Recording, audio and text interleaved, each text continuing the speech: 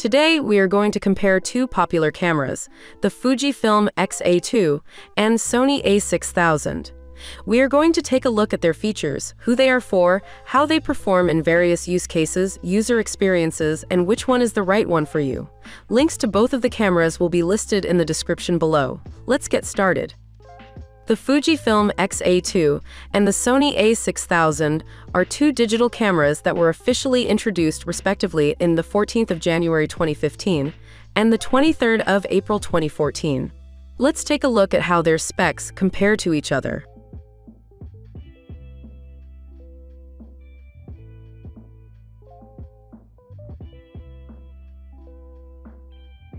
We tested both cameras to assess their performance in different scenarios.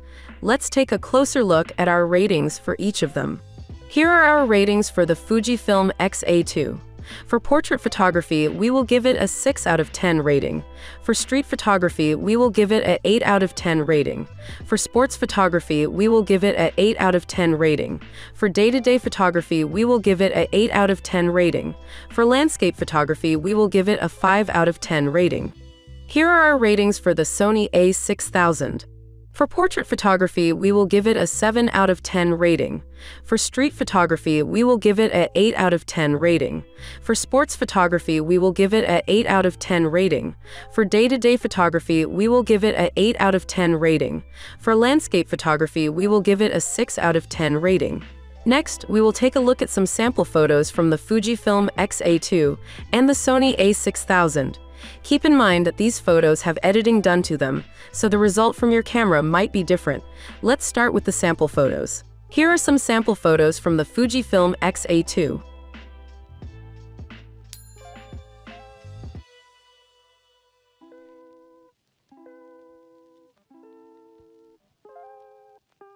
And here are some sample photos from the Sony A6000.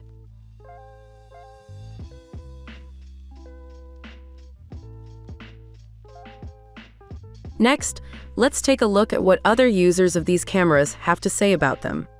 Here's what people have to say about the Fujifilm X-A2. I recently purchased a Fuji camera with a 16 to 55mm Fujinon lens, and I am very impressed with the quality of both. Fuji always delivers top-notch cameras and lenses. This is definitely one of the best cameras in the $600 price point.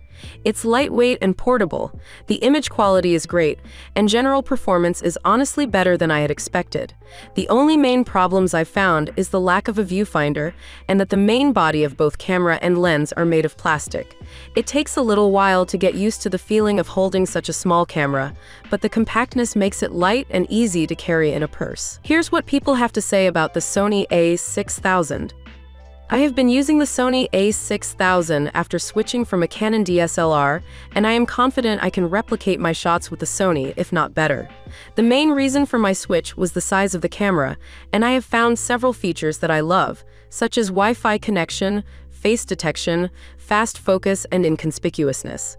However, the battery life is not as... I absolutely love the compact size and grip of this camera, and the silver and black color looks great. However, I'm disappointed by the lack of a silent shutter mode and a dedicated mic input. The limited options for MP4 video format are also a drawback.